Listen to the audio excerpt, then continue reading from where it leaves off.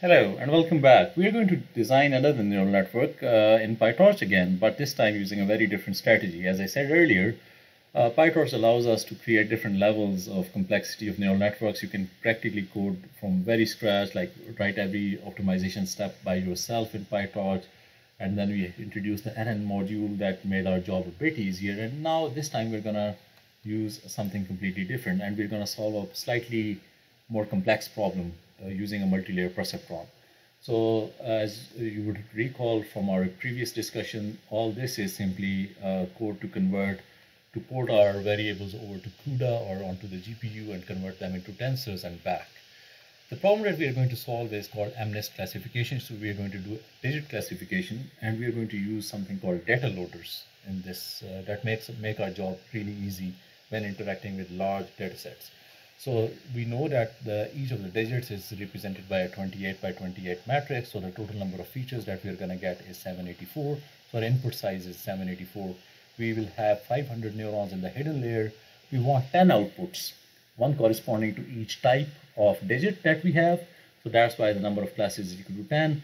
The number of epochs, that is the number of times this neural network is going to pass through all of the data, is 5. The batch size is 100, and what that means that our neural network is going to pick 100 examples and perform a single weight update. So that's what this batch size parameter means. And then we've got a learning rate parameter that we've specified as 0.001. And what we do is we, fortunately, the PyTorch library comes with MNIST built in, so we don't need to download it or ourselves.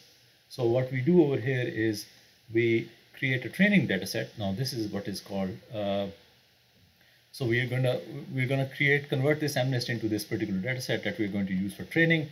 It's going to be placed in a data directory in the current folder called data. This is going to be used for training. That's why I specified train is equal to true. We will need to convert these numbers once this data has been downloaded automatically. We'll need to convert them to tensor. So that's why this transform simply specifies that I'll be converting all of this data to tensor directly. So I don't need to explicitly do that. And this download is equal to true simply means that if the data is already not there, it's going to be downloaded. We do the same thing. We have the MNIST data set. We're going to test on the same data, and we are going to, so specifying train is equal to false does that for us. We create two data loaders. We create a data loader for the training data set, and this is where you specify your batch size. So it's going to pick 100 examples. So the role of a data loader is that it automatically gives the neural network 100 examples that I've specified as the batch size from my given training data set. And I can also shuffle the data, and by specifying shuffle is equal to true. So 100 examples that are picked are going to be completely random. So that's what this means. And then when we have the test data set, we have another data set that we've created over here. And that is going to be, we create a data loader for that. Then we design a neural network not using the NN module, but we're using by creating a class or an object of what we call net. You can give it any name you like, which is derived from, so this is inheritance in Python, that is derived from this nn.module. And we can specify, this is again the representation bit of our machine learning model. We can specify how many layers it has.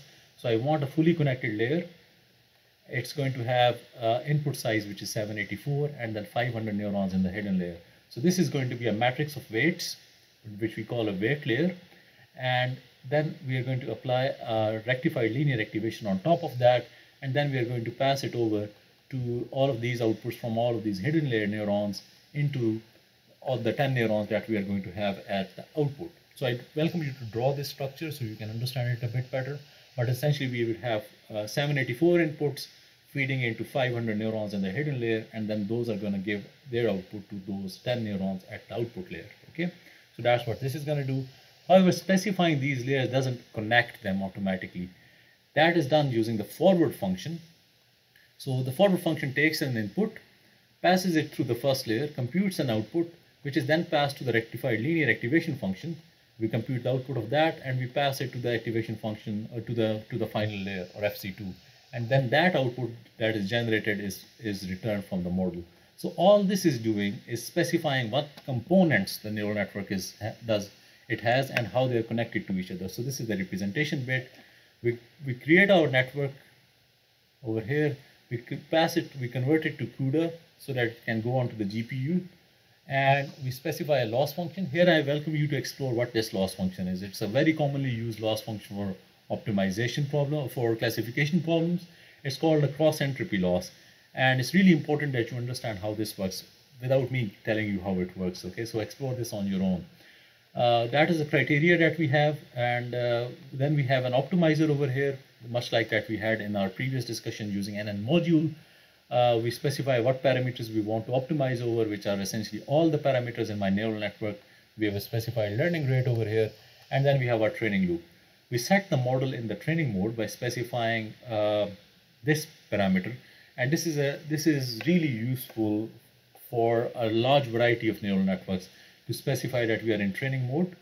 Okay, we're going to have a bit more discussion on this when we talk about residual neural networks, because there, if you don't specify these things, are going to be messed up when you do testing. So it's important to let PyTorch know that you are in training mode. You take a single epoch, and a single epoch you parse through a single batch. So what this loop does is, this is the epoch loop.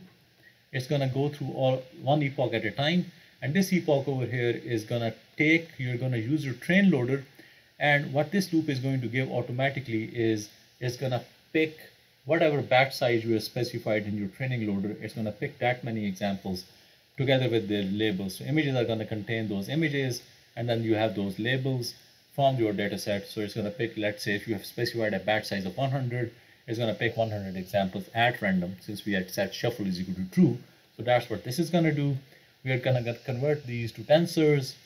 That's what these two things are doing, and then we pass our inputs through the model. We're going to compute their output, and then we are going to compute the loss, and then I'm going to perform the optimization. So this is the evaluation bit. This is the optimization bit, just like we're done. And we can monitor how much error it has by simply plotting the loss versus the number of epochs or versus the number of iterations. That is going to give us an idea of the convergence of our model.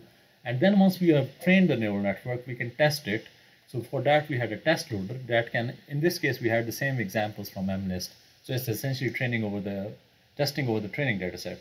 But you can, ideally you should have, so in this case, we had a test set, of 10,000 examples, but ideally you can have any test set, okay?